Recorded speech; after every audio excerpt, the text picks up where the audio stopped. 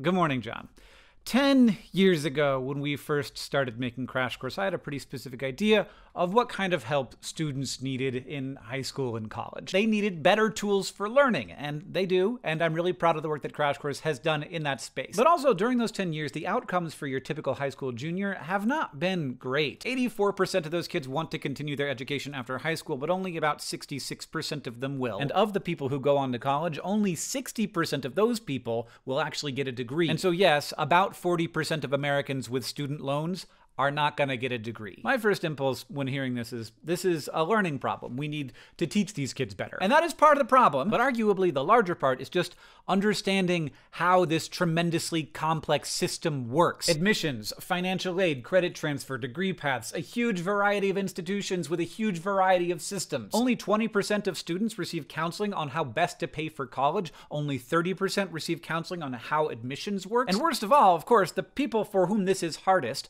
are the ones who get the least support from their institutions and systems. And they're also the ones who, on average, have the least time and money to deal with it. If you need more aid and more loans, it's much more likely that you have a full-time or part-time job during the period during which you are applying for school. You're also much more likely to have unpaid work doing child or elder care. And you're less likely to have other people in your life who have gone through and experienced these systems who can give you advice. Everything from loans to majors to transferring credits from community college, class selection, career counseling, financing. This is a big, messy bureaucracy. And anybody who interfaces with it, even people inside of it, will tell you this. They know that it's hard. But the less you know, the more likely you are to end up in a situation where you've boxed yourself into a bad outcome, or you may even be being taken advantage of by bad institutions. The inability to make an informed decision when it's one of the most important decisions you're ever going to make is a big reason why so many students end up with loans but no degree. And we understood none of this when we were first making Crash Course. So over the last couple of years, for you and me and a lot of people who work at Complexly,